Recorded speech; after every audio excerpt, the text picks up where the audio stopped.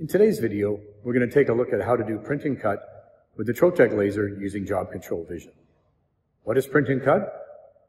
Basically, for those that don't know, print and cut is where we're printing in full color, typically on a substrate, such as laserable plastic or acrylic or wood, and we're using the laser machine to cut out that printed image. The way that we orientate the printed image is we use a camera to read the registration marks. And you can see that I've got some registration marks that are printed on this material here. The reason we have to use registration marks is because when we print the artwork, it's not exactly in the right location in terms of the XY coordinates on the table. And because we have this issue, then we need to use the camera so that the camera can go out and read the registration marks, and then it can take the cut file that we've imported that we use to print the material. We can use this cut file to cut out the material properly. And it's very important that we have a very fast system, a very accurate system, and the Trotec Job Control Vision is perfect for that.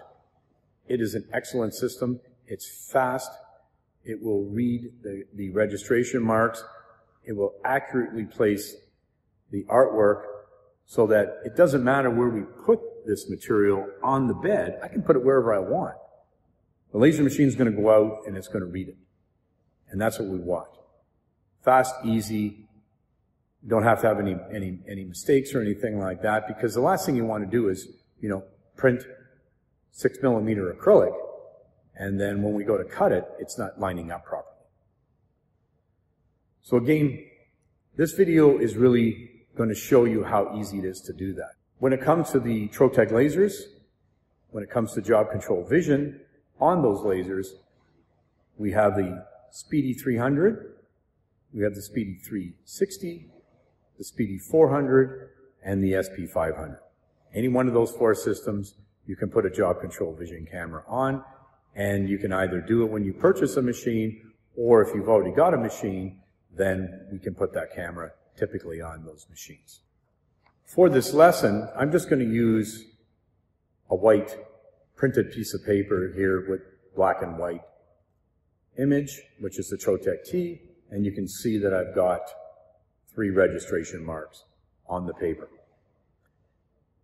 I'm going to do this because then it's easy, it cut quick, and you'll see how accurate it cuts this image out here. I'm not even going to have to use really any bleed. You might have to use a little bit of bleed, depending on the material you're working with.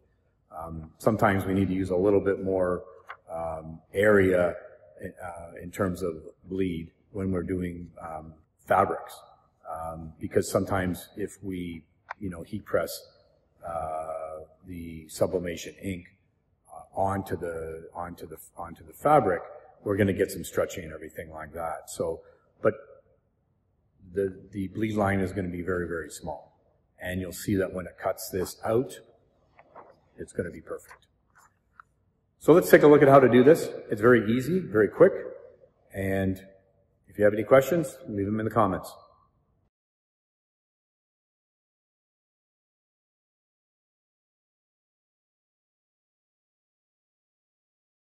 There are 3 compensation types that job control vision will account for. The first one is position and rotation. You can see from the image position and rotation are compensated, and the size and the shape will remain unchanged.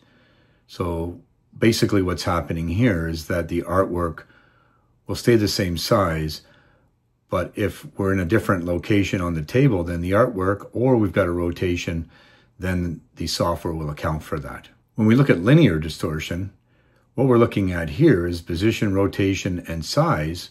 All 3 are compensated. The size of the cutting path is changed linearly. In the 3rd type of compensation type, we've got a nonlinear distortion, and what's going on here is that we've got position, rotation, size, and shape are compensated. So any one of those can be out, and the size and the shape of the cutting path is then adjusted. This is a very complicated process that the job control camera accounts for, and it does it very quickly.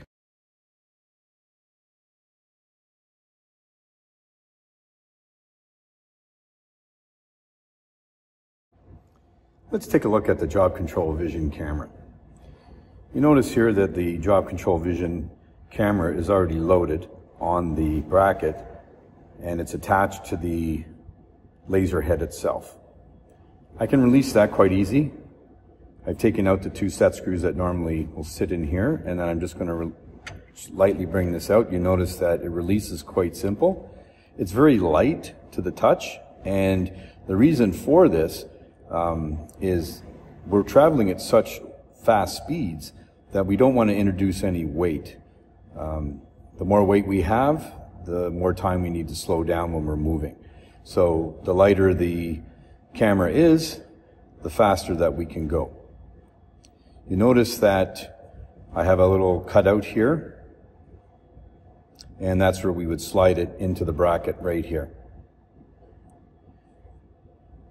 On the bottom is where the camera itself is, and you'll notice that I've got a clear acrylic lens that goes over the camera itself. This will protect it from the dust and the smoke while we're actually using the camera when we're cutting out materials. There is a set screw here on the back side, and that allows us to take out a lens and replace it if it gets damaged due to maybe excess flaming, or if it's just getting some splatter or just dust itself, and then we can't clean it off anymore. Those are provided in the package with the camera itself. Now, when I want to put the camera back on again, it's quite simple. You'll notice that I've got some male pin connectors here at the top of the camera itself, and on the bracket itself here on the head, you'll notice that I've got the female connectors here, and there's 8 pins here, and basically everything will automatically line up because I'm actually sliding in on the bracket itself. So all I'm going to do now is I'm going to turn my camera this way. I'm going to slide it on, and as I come close, I'm going to put my finger on the back here, and I'm just going to put my thumb in around the middle. That will force it to come in fairly square, and then I'm going to push, and it connects very quickly. You notice the light comes back on, so the laser is actually activating the camera as we plug it right in. So it's quite quick, and it's quite easy to mount, and if I want to take it off, it's very easy. And a lot of times I'm not going to engrave the camera on if I'm doing stuff that I don't need the camera. It does introduce a little bit more weight. There's really no sense dirtying the camera up if I don't really need to use it for the purpose that it's been designed for.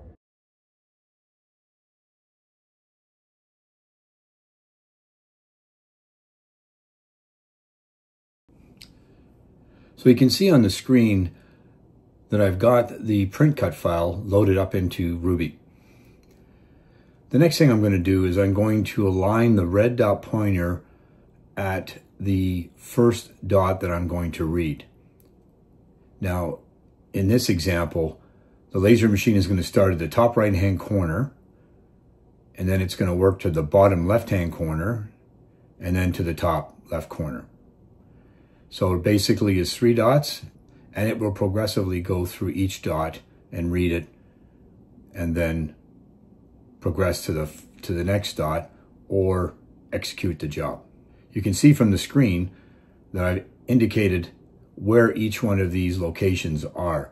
So you can see the red dot pointer over top of the black dot in the artwork that I printed on the table. You can see from the left-hand image that the dot is pointing to the first dot on the paper, and you can see that the red dot pointer is indicated on the Ruby desktop.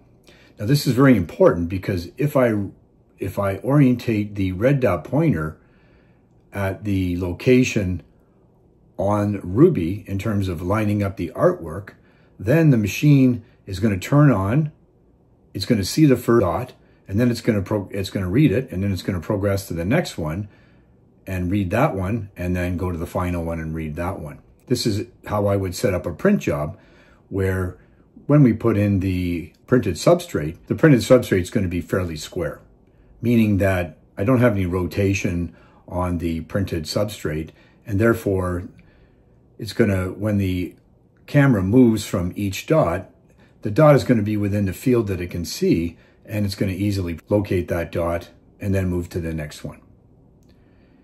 And you'll see from the example, when it runs, this is exactly what's going to happen. So all I need to do now is just move the artwork so that it intersects with the red dot pointer on the screen in Ruby.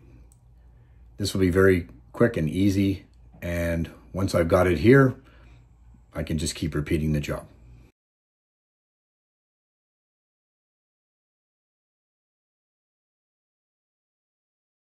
In the next section of this video, I'm going to take a look at a couple of different scenarios that we normally see with the Job Control Vision camera reading registration marks. The first is when the substrate that we're working with is put into the machine and the registration marks are square, meaning that where they are on the table is going to be easily read by the camera as it traverses from one registration mark to the other. The nice thing about doing this is that the read of the registration marks is very accurate and very quick. And again, it doesn't have to be perfect, and as long as it's close, it's even going to be hard for me to show you this, even if I try to slow it down. In the second scenario, we're actually going to rotate the printed substrate so that it'll find the first registration mark, and when it goes to find the second registration mark, because of the rotation, the mark is going to be outside the readable field. So we're going to have to help the software move to that next registration mark and help it read that mark. The nice thing is once it reads that mark, it'll go to the third mark, easily read it. Now we've shown the software where that second mark is, so it's going to easily traverse to the third mark, and then it will activate and then do a successful cut for us. So let's see how Job Control Vision works on this printed substrate. So we started a job. You can see that the software is now preparing the device. I'm reading the first registration mark. You can see on the screen that it's picking it up. I'm now going to move to the second registration mark and the third, and now we're ready to cut the piece, and here we go. You can see that it's quite fast, very smooth, and when we remove this T off the table, you're going to see that there's no white part of the paper, which would have indicated that for some reason we didn't read this artwork properly. You can see it's perfect.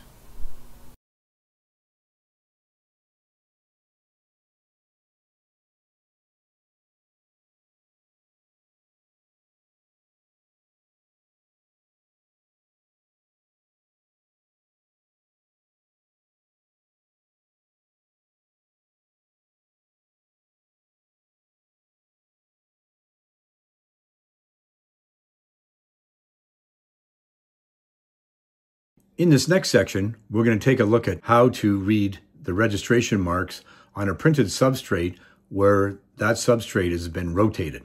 Before we get going, I just want to point out, if you're going to repeat the job on a number of printed substrates of the same artwork, then make sure that you remove the completed job from queue. This will allow you to keep pressing the repeat button, as we will not be deleting the job from the queue. As you can see, the camera is going to read the first registration mark very quickly. However, when it goes down to the location where it thinks the second registration mark, the rotation has moved that registration mark out of that location. So we're going to need to help the camera find that registration mark. And we do that by moving the left, right, or up or down buttons on the control panel. Once we move the camera so we can see the registration mark, then we can accept that location, and then it will quickly go and read that mark and then the third mark, and then go through the cutting process.